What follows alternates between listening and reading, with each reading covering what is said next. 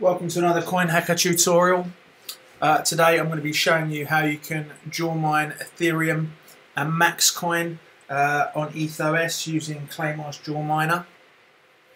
You're going to want to first of all register for an account on miningpoolhub.com or maxcoin.miningpoolhub.com. Remember your username because you're going to need that for the local configuration file on ethOS. Once you've registered at MiningPoolHub, you're going to want to first of all copy your worker name from ethOS and go to your workers page in MiningPoolHub. For worker name, you have your worker name. For password, for the moment, we're just going to put X and add new worker. Now that worker's added, so that's great. Head back over to your ethOS terminal, log in.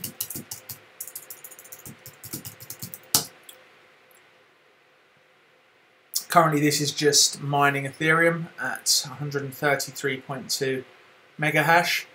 What you're going to need to do is edit your local configuration file. You can do that by vi local.conf, enter. Let's change our global flags number to 16387.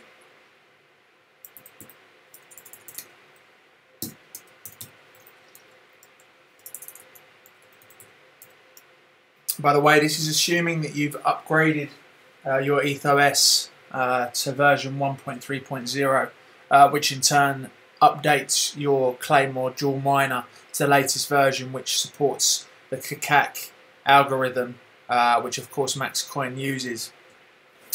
So once you've done that, you're going to need to edit this local configuration file. Enable your dual miner. Dual miner enabled. Dual miner coin.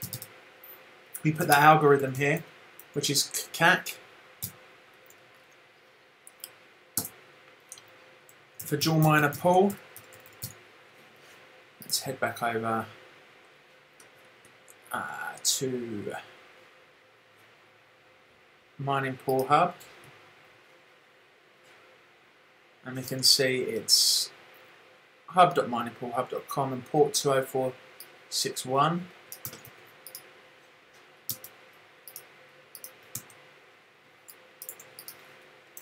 20461.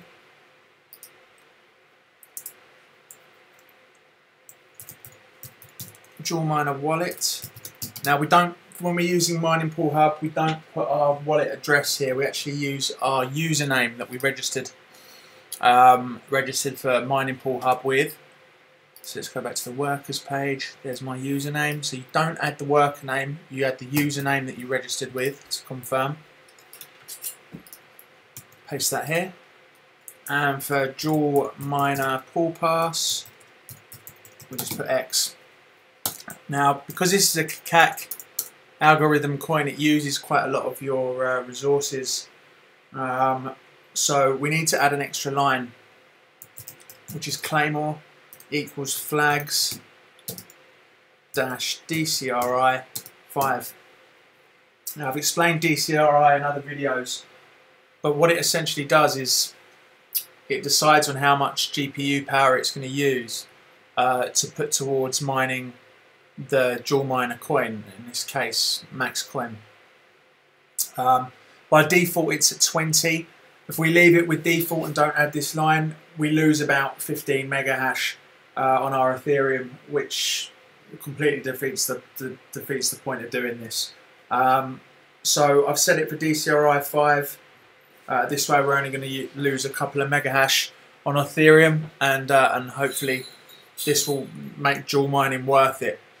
So to save this file, press Escape, Shift, colon, then X and Enter.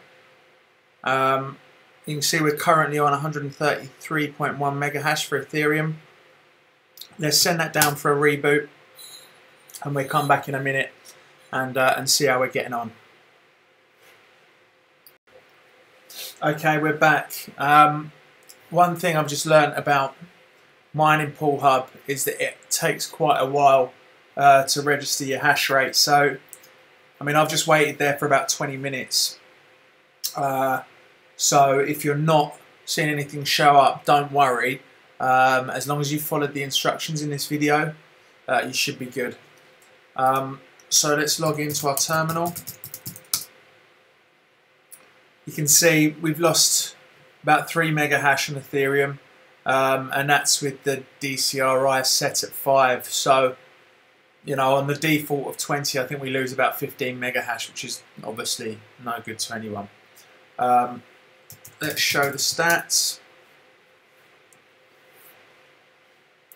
You can see our Ethereum miner here, and you can see our dual miner here. So we're successfully dual mining Ethereum and Maxcoin using Claymore's dual miner on ethOS. A good way to check that this is working, if nothing's showing up on mining pool hub, is just show miner.